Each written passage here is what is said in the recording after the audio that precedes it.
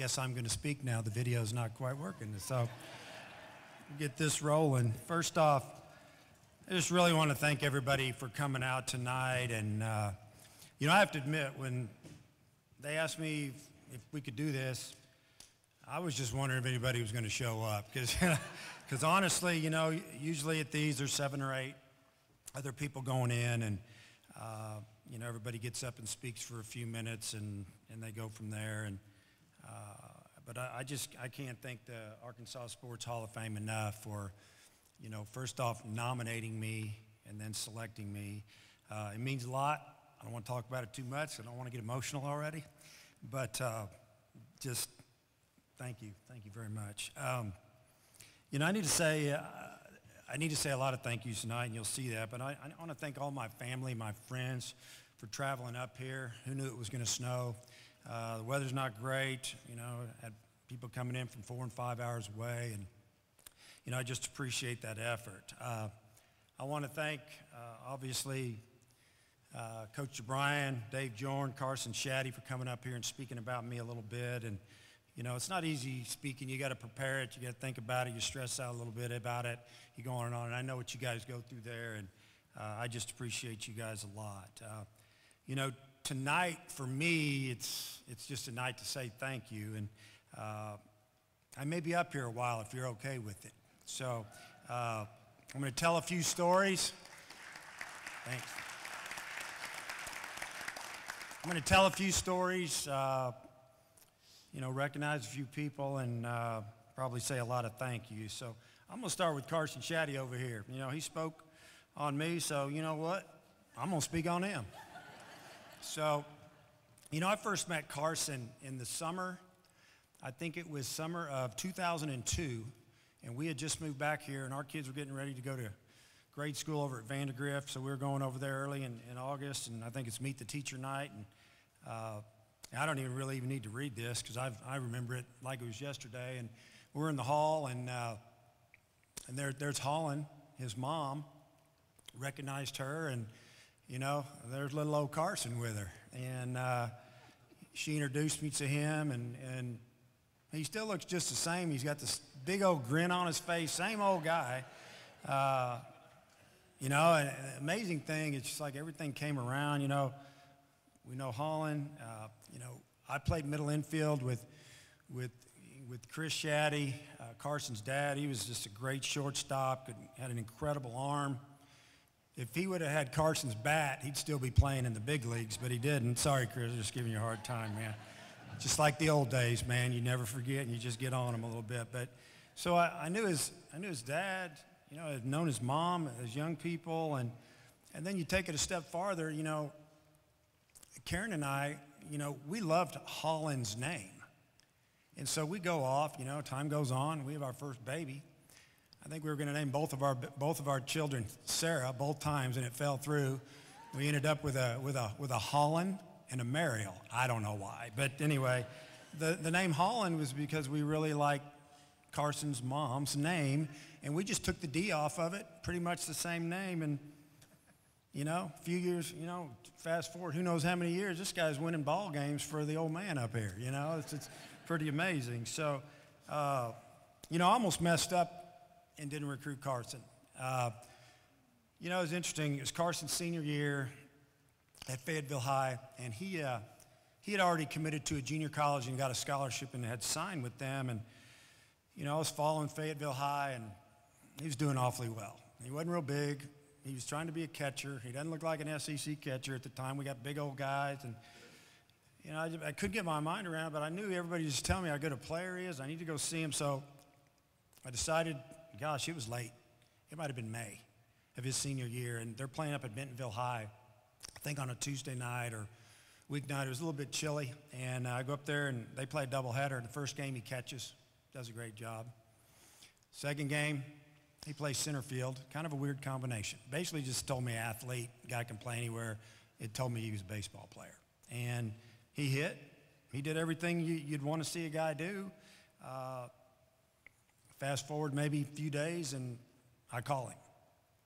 And just said, hey, Carson, you know, I'm going to tell you this, but I want you to think about it for a couple of weeks. I know you've already signed a scholarship to a junior college, but you know, if you want to come to Arkansas, I'm inviting you to come as a walk-on, and you'll have an opportunity to earn a scholarship. And but I said, I want you to take a couple weeks. Think about it. He said, Coach, I'm coming to Arkansas. I don't need a couple of weeks.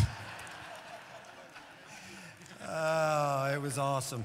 And so then I was a little nervous, you know, how are the parents going to feel about it? And, you know, kid's giving up a scholarship, and he earned a scholarship. He earned every bit of it. I'll guarantee you that. And, you know, during his time with us, and I know this has been mentioned a little bit, Carson played every position on the field except shortstop, first base, and pitcher. He could play anywhere. He did a great job. And a lot of people don't realize this. He did all of that with pretty much a completely torn elbow for a couple years there. You know, he had an opportunity to, and he didn't complain. I mean, he didn't even know. I mean, he tears his elbow, and he comes in, and at the end of the season, he said, yeah, my arm's bothering me a little bit, and we went to Omaha, and I think 15, and he got the catch, and he was trying to throw the ball that way, and it went that way, so I thought something was going on. And, but he came in, he was getting ready to go play summer ball. He's going to get a lot of at-bats, and said, my arm's bothering me. I said, well, let's get that looked at before you go. And they got in there, and he was devastated. It was torn completely in half. And, but like I said, he never complained. Had some great years for us, incredible big hits. He single-handedly whipped up on South Carolina for us in the early series. I think he carried us in that doubleheader. They couldn't get him out, and it was awfully cold that day, but it didn't bother him because he was playing for the University of Arkansas, and it didn't matter. But, you know, Carson just recently, he retired from pro ball, went out last summer, elbow's back to bothering him, doesn't want to have surgery. So I want to make this comment. He's going to be a great employee. If anybody's looking for somebody, that's the guy right there. And he could probably sell anything. So I would get a hold of him. I needed to mention that. But, you know, Carson played the game the right way, man. The guy played it hard, and he played it with a smile on his face. And I just appreciate you being a Razorback. I think we ought to do it.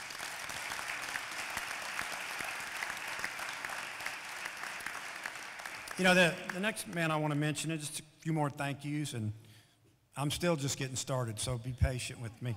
I need to thank Frank Broyles. You know, Frank Broyles for hiring me.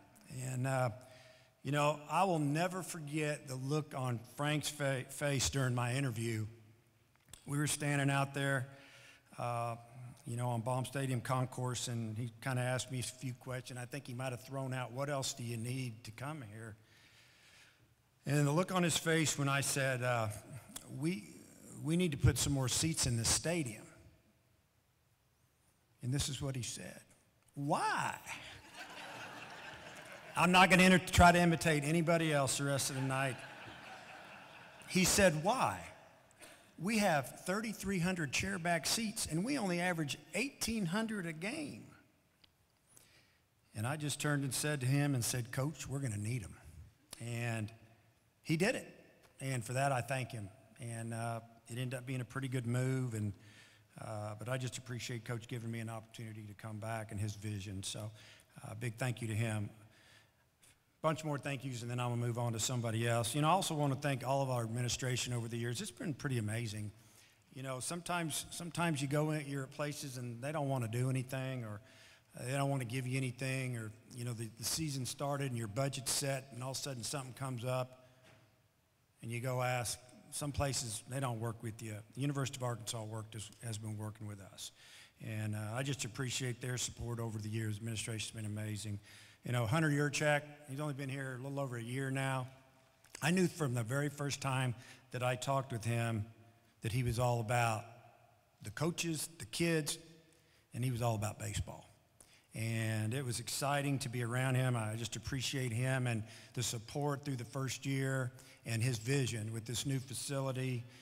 He's all in, and he's done a tremendous job, and I really appreciate that. And then, you know, Kevin Trainer over here, Kevin he knows everything about everything when it comes to the University of Arkansas athletic department, and he's amazing. And he's been with, yeah, I mean, that's good. I mean, I'm not even sure what his title is anymore. It just keeps climbing up, but just amazing. And he's been like the baseball guy. He's our associate AD for baseball, and I don't even know if that's the correct title now. All I know, if I have an issue, I'll call Kevin. If we need something, we'll get a hold of Kevin. And if Kevin's got a problem with me, he gets a hold of me. So, but that's what he's supposed to do, and he's done a tremendous job, and I really appreciate it, Kevin. So, you guys don't laugh at me when I say this, because I really mean this. I really appreciate our media. The media has been so good to Arkansas baseball, and you guys have really been good to me. And you could have got me pretty good in 16, and you left me alone, and I appreciate it. You gave me a mulligan, and you know, it was good. I don't even play golf. I think that means you get a free shot. Whatever. I don't have time. Okay. But I really do appreciate the coverage and the respect, and I'm going to leave it right there. So you guys are going to think I'm getting out of control. So I want to thank our academic staff. I mean, Britta DeLay's been back like 3 years now, and all we do is just keep climbing the ladder academically. The last 2 or 3 years have been the best probably since I've been here, and it's not an easy job, because you got these guys. Don't worry about them. It's these guys down here, and she gets after those guys. So I appreciate Britta and all that's helped us over the years. And you know, I really, the fans make Arkansas baseball special, because it's different, and you have to go to the games. If you'd have went to Omaha, you'd know exactly what I'm talking about. But the fans make our program special, and they make Baum Stadium special. Because I tell kids all the time, when I'm recruiting them, is what makes Baum Stadium so special is all the people that are here. I said, you can go around the country, and there's some brand new $60 and $70 million facilities, and people just keep adding and adding and adding. But you know what? They don't have anything on us. Their weather may be a little warmer or whatever, but you know, our fans have just been incredible, and I really appreciate that. And I don't know, it's been super fun to be the coach, I'll tell you that.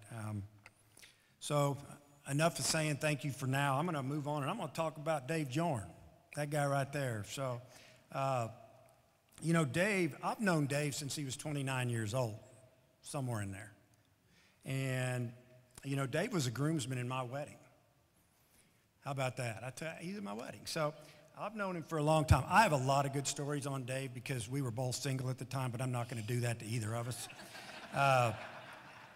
But I can tell you this, and I've been around a lot of baseball people. I think it's already been talked about a little bit, but Dave is a great baseball coach. He has a great baseball mind. Honestly, we could sit in the dugout. It's like Dave knew what the other coaches were thinking. I mean, I can't tell you how many times he made me look good because we pitched out on a hit and run, and people are probably going, man, Coach Van Ord made a really nice call right there.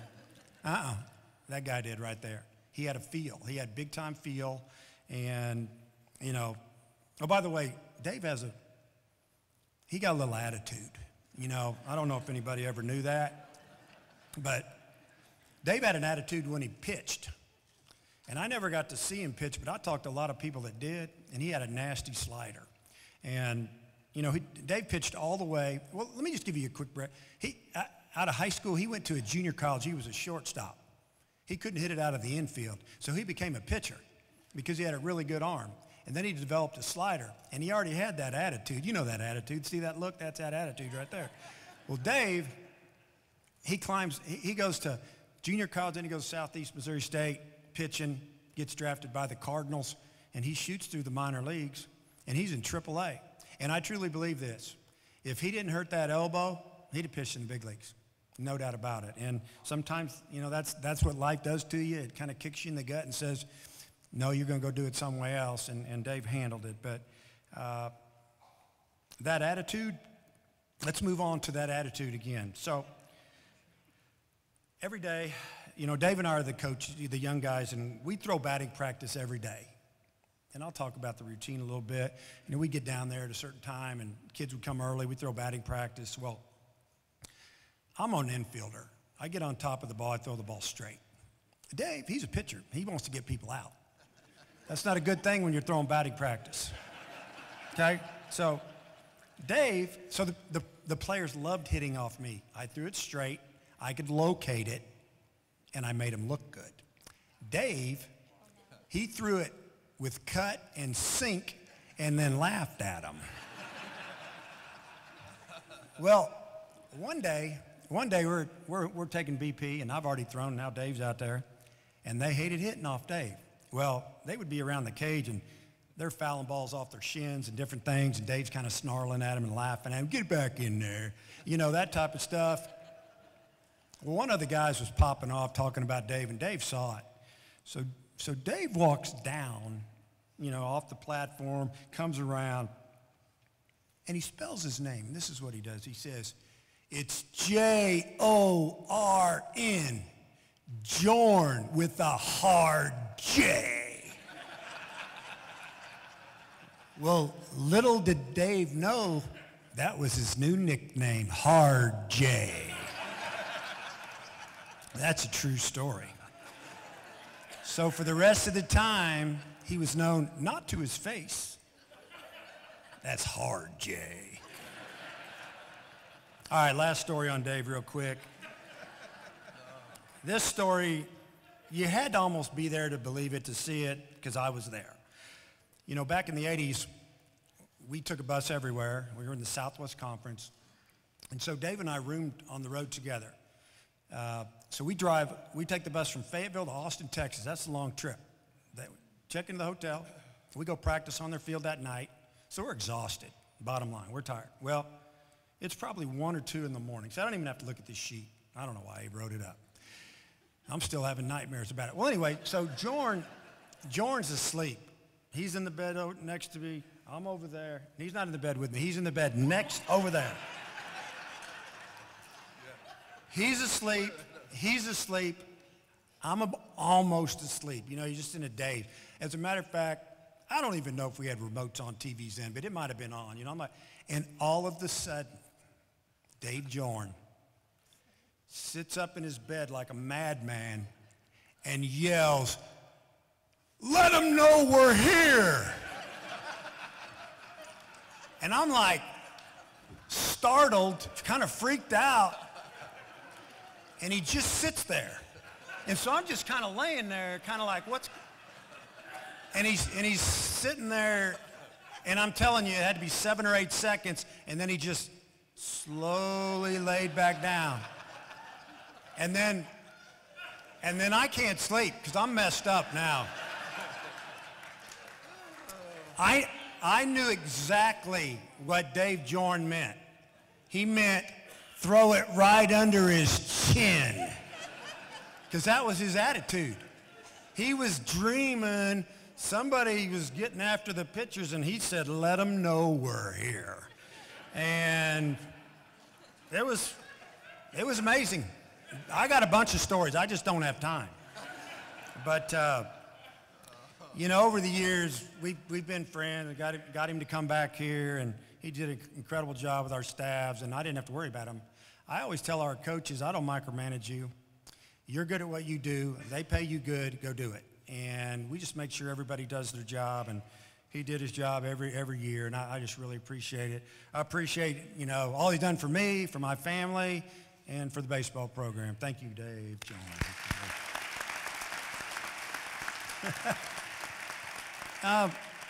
We'll go through a few more thank yous, and then we'll move on to the next guy.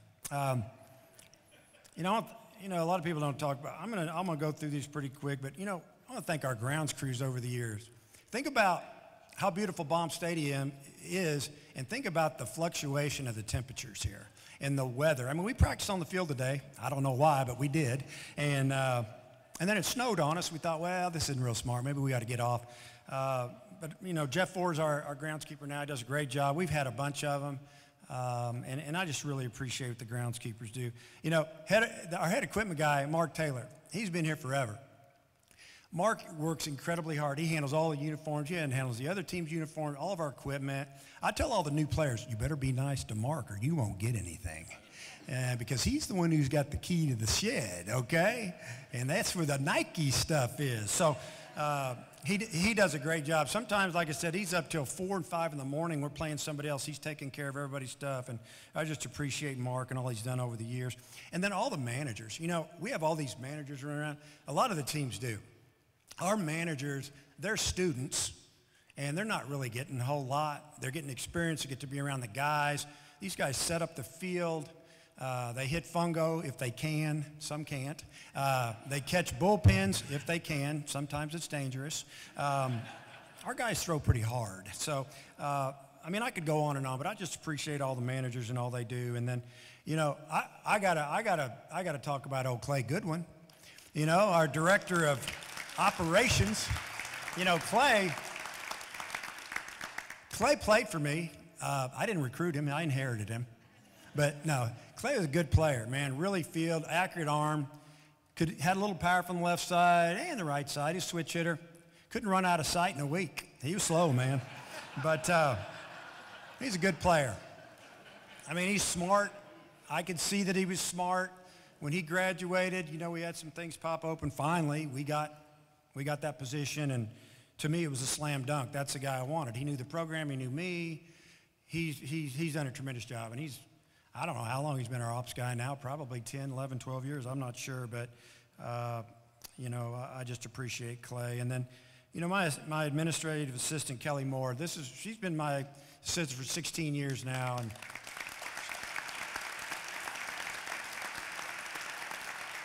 you know, she takes a lot of pressure off me. I just call her, hey, I'll move on. And that's awesome for me. And, you know, Kelly started working for me 3 kids ago, so things change. But, you know, I just appreciate everything she's done over the years. And we've been able to add a video person with Zach Barr, and that's been good for 2 years now. And, you know, getting a little scouting report, getting ahead. It's really amazing where baseball, the game's gone now, especially with everybody on TV. There's really no secrets. Like, you worry as a coach, you got to change your signs every now and then because they can evaluate, they can get you on a video and just keep working it. They might figure out when you're going to hit and run or when you're going to pitch out, and you know we're starting to get there with that. So I really appreciate that. And then I've got more thank yous, but I got to thank our trainers. Over the years we've had good trainers, but the trainer we have now, Corey Wood, he's the best, and he keeps them on the field, man. Because you know what? We got to keep the good players on the field. Let me just tell you, because that's tough without them. And Corey works hard, does a great job. We've had him, gosh, probably 10 years now. I'm not sure exactly. Time goes by pretty good. So I just appreciate everything Corey's done. And then all the coaches. I mean, I've had so many great coaches, strength coaches. You know, Blaine Kinsley's the second year. He's done a tremendous job. I've had volunteer coaches that, you know, I hate that. And I don't use the word hate, but I do not like the word volunteer because they're working their rear off. They're just not getting paid yet. We have to pay them through camp and different things. I've had some really good V coaches, okay? I've really had some good coaches. Student coaches, those are our student coaches. What does that mean? That means that they were a former player.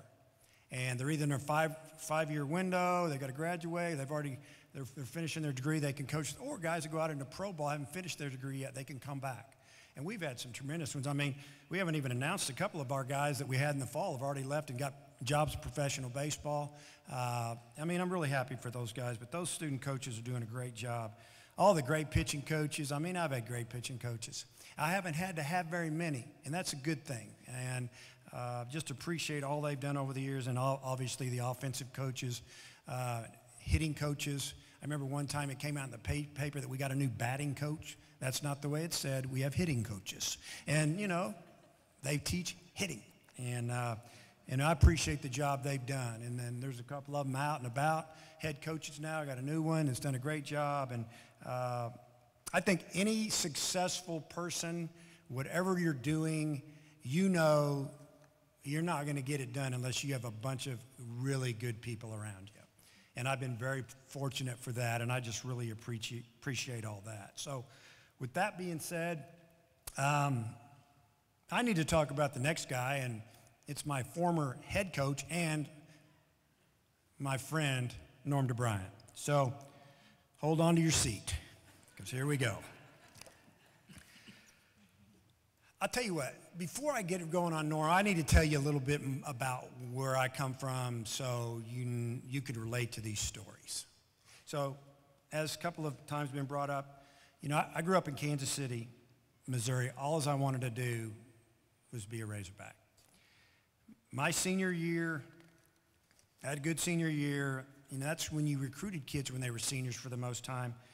I visited the University of Missouri. I visited the University of Kansas. I visited other schools. I didn't want to go to those schools. I wanted to come to Arkansas. I don't know why. I think it was the Hog. It might have been the Orange Bowl in '70. I don't know what it was. I wanted to come to Arkansas. So when that didn't happen, I thought, I'm not going to settle. I'm going to go to Texas and play junior college baseball where it's warm and I'm going to get better. And I went to a really good junior college. We went to the Junior College World Series both years I was there. Had a really good freshman year. Got off to a horrible start my sophomore year, and then had a really good finish. I had visited a lot of the Southwest Conference schools. I had an opportunity to go to most of them, but that's not what I wanted to do.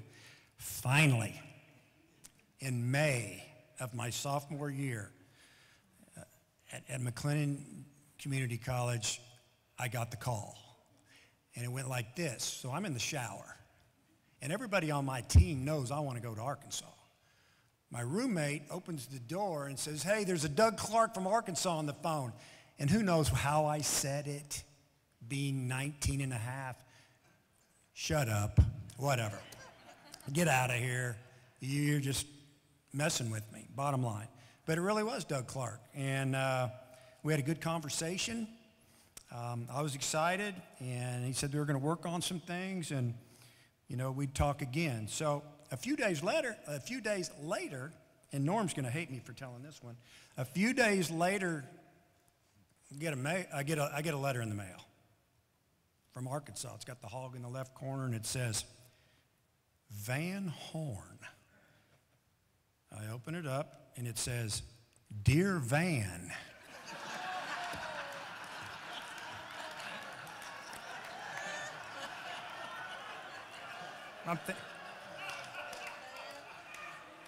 Hey, and the weird thing is, I still wanted to go to Arkansas.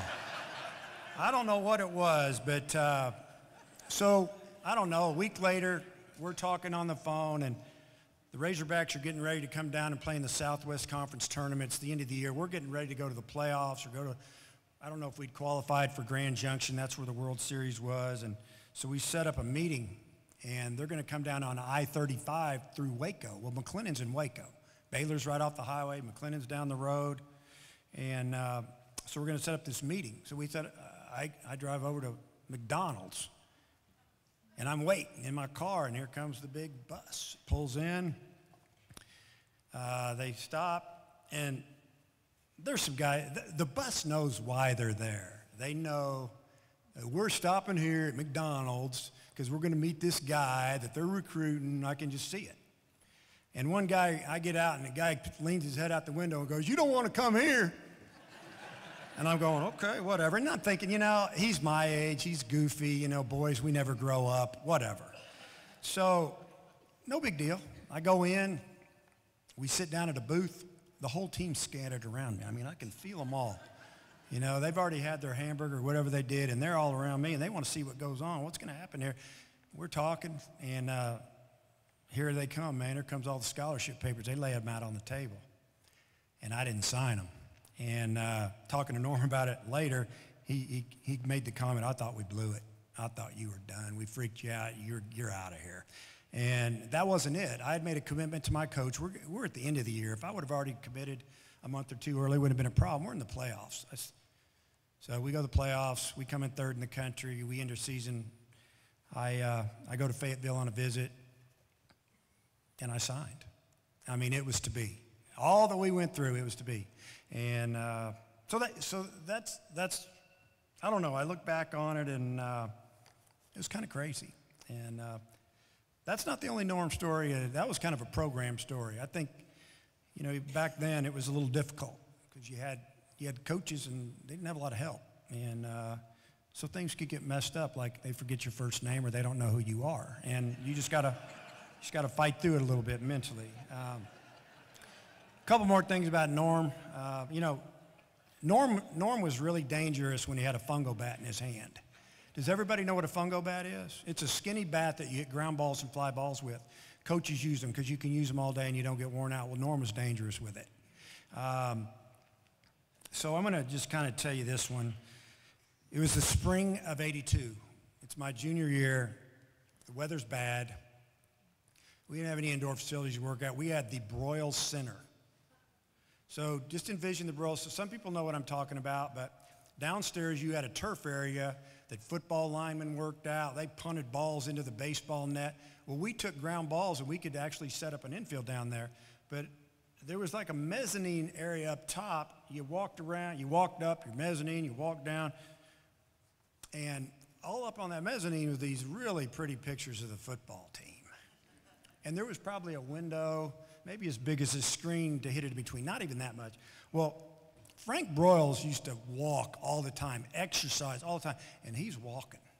He's lapping. Well, infielders, we're not doing a very good job, and Norm calls us all up, and he's hitting his ground balls. We're turning double plays and thinking, it's not going real good. He calls up, he gets after a little bit. Well, now Norm is going to see how hard he can hit them at us. Well, he's hitting some lasers, but he was trying to hit one to our shortstop, Chris Shaddy, and he caught the bottom of it. And that ball took off hot. Frank Broyles is right there walking, and that ball went right between, it shattered the picture right in front of Frank Broyles. He yells at Norm, and Norm's eyes got this big. And us being 20 years old, we thought it was funny. The old coach got in trouble by the old coach. That was awesome. And I don't know if Norm remembers that. I know if that would have happened to me, I never would have forgot. You remember that one? Yeah, he shook his head a little bit. But, okay, so we're going to fast forward. Now I'm coaching. So now I'm coaching with Norm. And Norm got 2 phone calls one morning on the same kid, freshman. And skipping class, flunking class, whatever. He got 2 calls. Norm is not happy. So official practice hasn't started yet, but Norm and I are hitting ground balls. He's hitting to the second baseman side. I'm into short. And we're on Razorback Road, see, running down, basically where the practice football fields are now. That's where our ballpark was. Well, he's not hot. He's not happy, and he's hot at this kid. Well, he's hitting the ground, and all of a sudden he looks over, and here he comes walking south, the guy. We'll just call him freshman. Here comes the freshman. Norm hits a ground ball. He starts getting after him. Blah, blah, blah. I won't go into it. Hits another ground ball. He's getting into it again. About that time, the kid's about to come in the gate. Well, Norm is all over him now about all the things Norm starts moving that way. Now, he's got a fungo in his hand. And the kid, and all of a sudden, he just stops, and the kid's backtracking. And Norm, all of a sudden, just starts running after him. The kid ran up the hill, Norm chasing him with a fungo in his hand. So he didn't catch him. Kid never came back. That was it. That was that.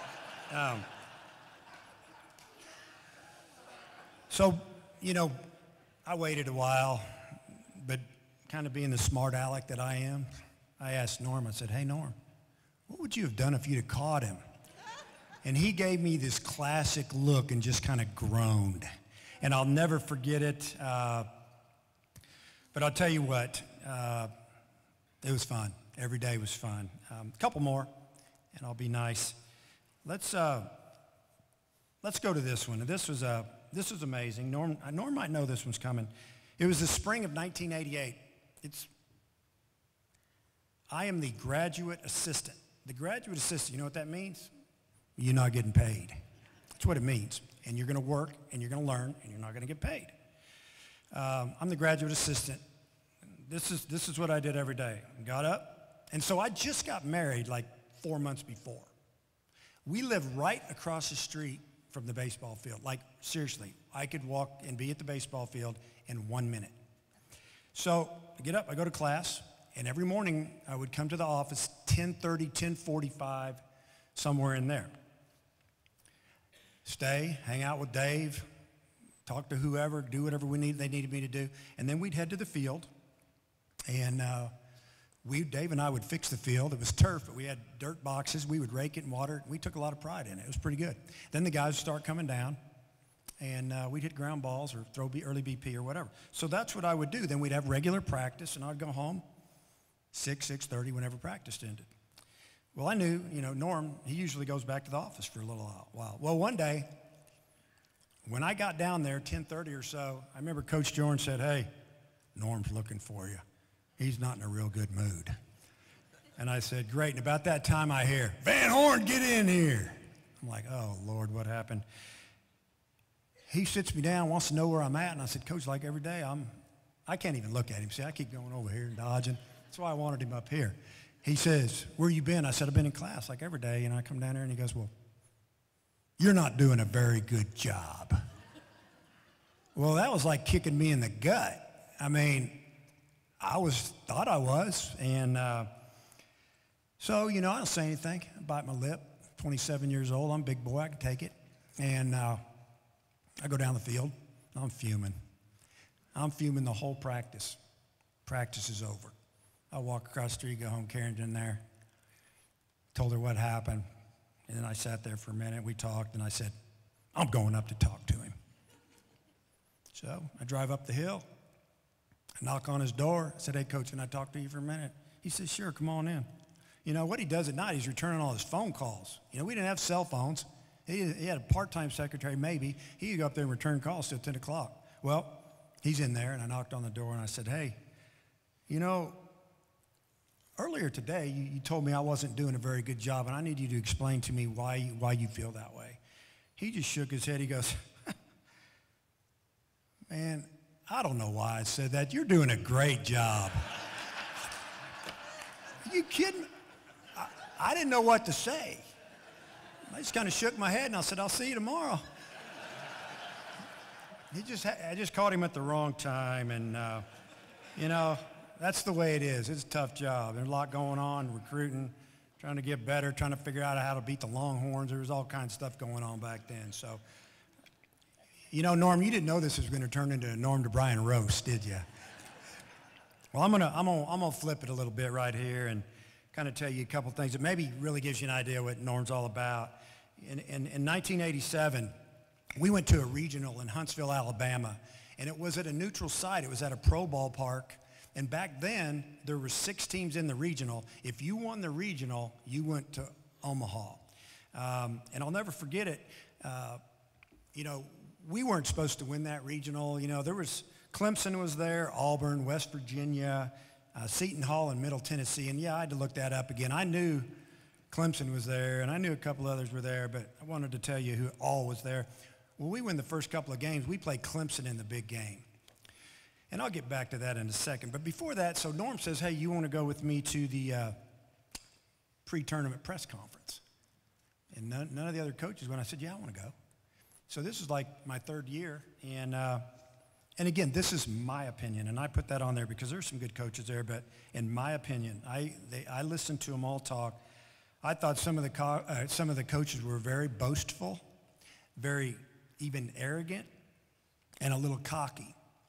When Norm got up there, I felt like he was very informative about his team. I thought he was very humble, very thankful, and complimentary of his team. And I've really never told him this, but Norm DeBriyn showed me how to handle a press conference, and I appreciate that. That was awesome. So, and by the way, we won that regional, and we went to Omaha. So that's what Norm DeBriyn's all about. So. Hey, just a couple more here. Shortly after I got released, Norm gave me a call, and I'll never forget this. He said, "Hey, Dave, time goes by really fast. You need to get your degree. Whether you come back here, you need to get your degree." And I always thought about that. Well, obviously I did finish my degree. I mean, time does go by so fast, and I can tell you this: over the past 30 years, I've probably used that same line in some form to kids 100 times. And every time I say it, I think about Norm DeBriyn. And it's pretty cool. So I wanted you to know that, Norm. Thank you very much. Nobody cares about Arkansas baseball more than Norm DeBriyn. And obviously, he's made me a better coach, a better person. And I can tell you this, he paved the way for all of us. We got beautiful Baum Stadium because of Norm O'Brien. When he started out, they played at the fairgrounds. Other teams laughed at him. So he's the man in my eyes. So I just really appreciate Norm, and I just want to say thank you, Norm. So.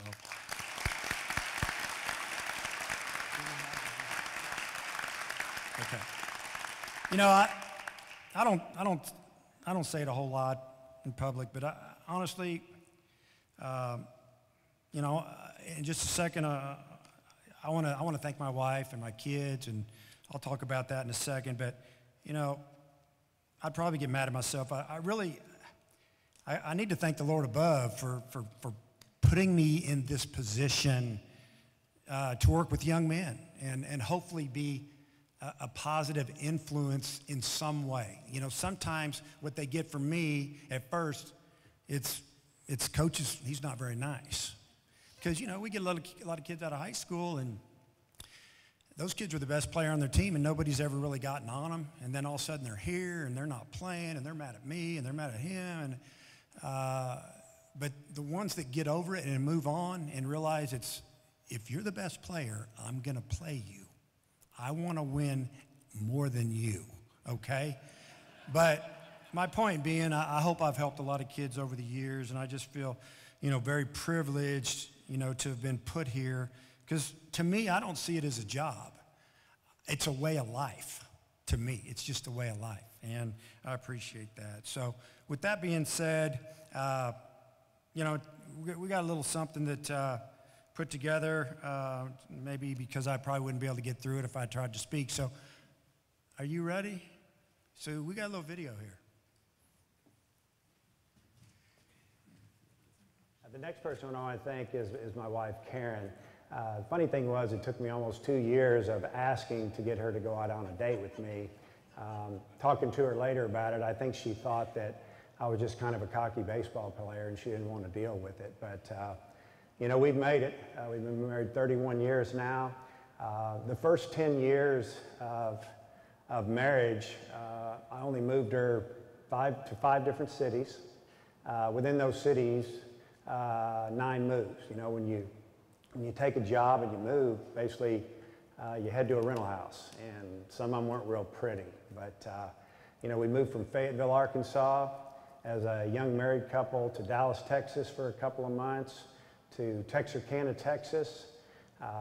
From Texarkana, went to Warrensburg, Missouri. From Warrensburg, Missouri, went to Natchitoches, Louisiana.